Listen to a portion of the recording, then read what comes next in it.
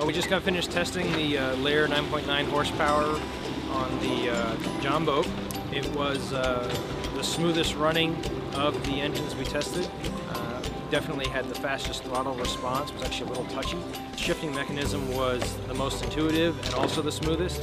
However, the placement of the shifting mechanism makes it a little difficult to start the engine. You have to kind of pull your hand past the shifter when you get a good pull going.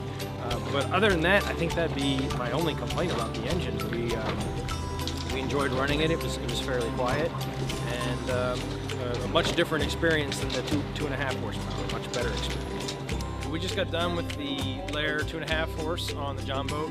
I was a little surprised at the difference in pitch. It was a little louder than I expected, and it was a little shakier than I expected. We had some issues keeping the kill switch in. We actually popped that out once by accident. We were dead in the water for a little while.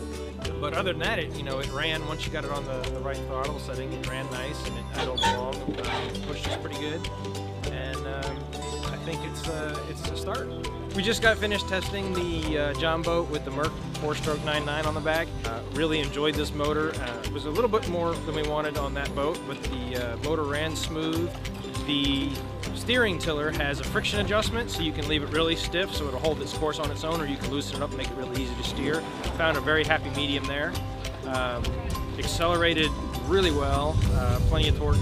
We did find it takes a little getting used to the shift in the throttle adjustment. There's a moment where it lets loose and then it catches. So you do have to pause.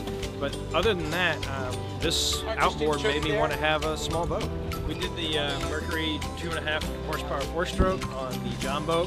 I liked the motor. It was quiet and pretty smooth. It would spin up quickly, and I found it very easy to keep the boat on course and steer with minor adjustments. There's a good stiffness in the steering there, so you can sort of set it in a position and it'll stay there. We found it easy to maneuver the boat and came in and out of gear smoothly. Generally, it was pretty nice for its size.